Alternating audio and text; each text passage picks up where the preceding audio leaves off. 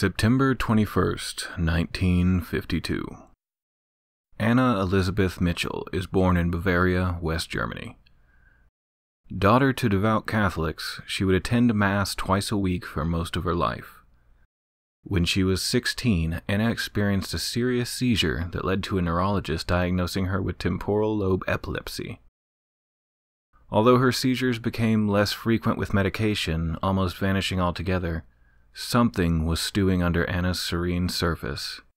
The years that follow would see her falling into religious fervor that would eventually lead to the death of Anna Michel, better known by her nickname Anneliese.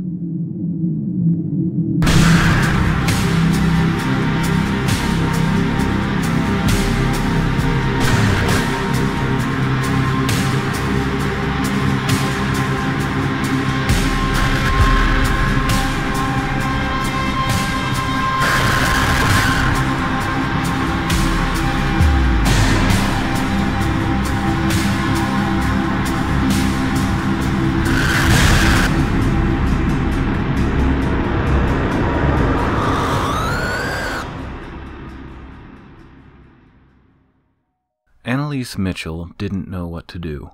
When she graduated college at 20, she began to notice a particular distaste for religious iconography.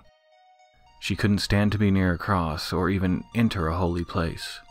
For a devout Catholic like Anneliese, this could mean only one thing: possession. She reported seeing demon faces everywhere she went, and claimed she would hear demonic whisperings that told her she was damned during prayer. She sought out the help of various clergy, but they declined. They believed that Anneliese was suffering from a uniquely medical abnormality, and they pled with her to go to a doctor. Anneliese began to exhibit outwardly bizarre behavior. Her family claimed she would rip off her clothes in a frenzy, eat coal and spiders, and urinate on the floor and lick it up. She had spent 2 days under a table barking at her family like a dog. It had gotten out of control. Anneliese's mother finally found someone who would listen in Ernst Alt, a Catholic priest.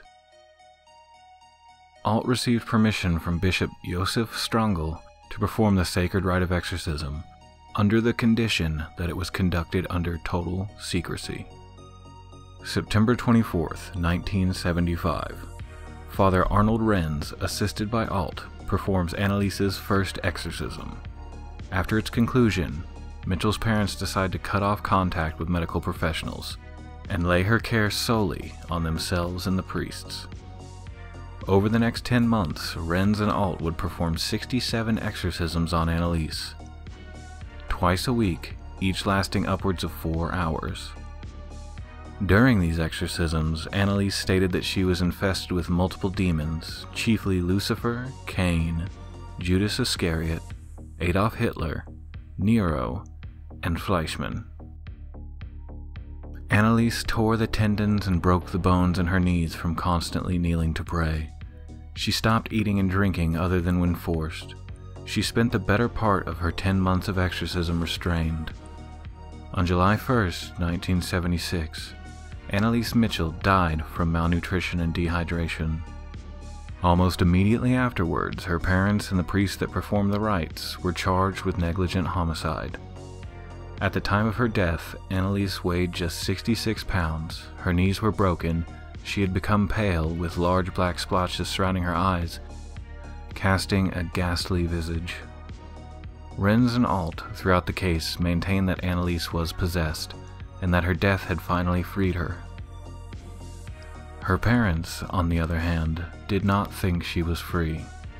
A nun had informed Anneliese's mother that she had a vision of Anneliese's body still whole, a sign of possession. Her parents had her exhumed and only discovered that her body had suffered standard decomposition. Renz and Alt were found guilty and sentenced to 6 months in jail, which was suspended. They served 3 years of probation apiece. Anneliese's parents were found guilty but not punished because they had suffered enough, which is taken into account in German law. Today, Anneliese Michel's story means different things to different people. Religious groups in Germany have touted it as a victory of spirituality over science, and Anneliese's grave has become a kind of pilgrimage site. Pilgrims will show up to sing and leave notes before continuing on with their day. Others see it as proof of the backwards nature of organized religion, a sad tale of what happens when you rely chiefly on your faith instead of tested medical practices. But what do you think? Was Anneliese Michel actually possessed? Or did her parents and 2 priests watch a 23-year-old die in the mistaken belief that she had a spiritual sickness? Let me know in the comments or on Twitter @DreadUnsolved. I'm also on Instagram @DreadTheUnsolved and Facebook. You can catch new episodes of Dread the Unsolved every Thursday on YouTube. Thanks for watching.